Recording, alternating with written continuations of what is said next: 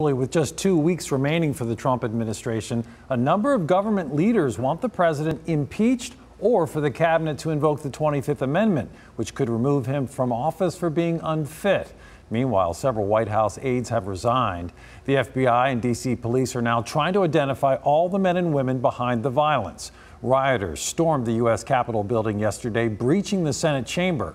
Congress was in the process of confirming President-elect Joe Biden's Electoral College win when the mob broke in, and lawmakers took cover wherever they could. Police shot a woman who tried to climb through a window. She later died. Speaker Nancy Pelosi says every person who desecrated the Capitol will be held accountable, along with the president, she says, for inciting it.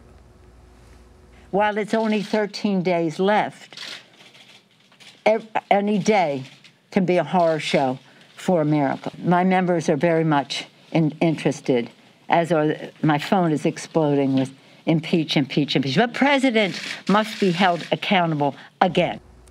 Former Attorney General William Barr, an ally of President Trump, issued a stunning rebuke saying orchestrating a mob to pressure Congress is inexcusable. The president's conduct yesterday was a betrayal of his office and supporters. In a statement, President Trump said there will be an orderly transition on January 20th. So far, 60 arrests have been made in connection to the riots.